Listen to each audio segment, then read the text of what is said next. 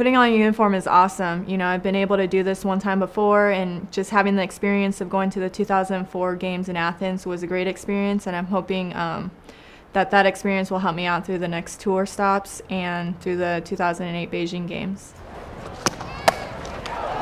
It means a lot for us to play here in the U.S., especially during the Cup and in Oklahoma City, and having all the support and the fans there to support us, because usually we're in Japan and we're hearing boos, you know, from other countries where we're playing. 1, 2, 3, China!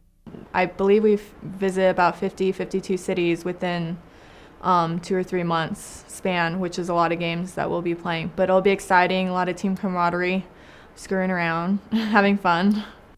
I consider myself a role model. I try to put my best foot forward, you know, when off or even on the field.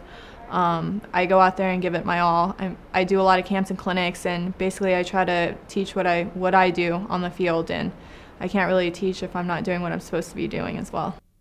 I thought there was a lot of pressure going into Athens in 2004, winning 2 straight gold medals, but now we have 3, you know, and after all those couple of years of other countries catching up to us, they've got 4 more years behind us, so I think there'll be a lot of great competition going into 2008 games.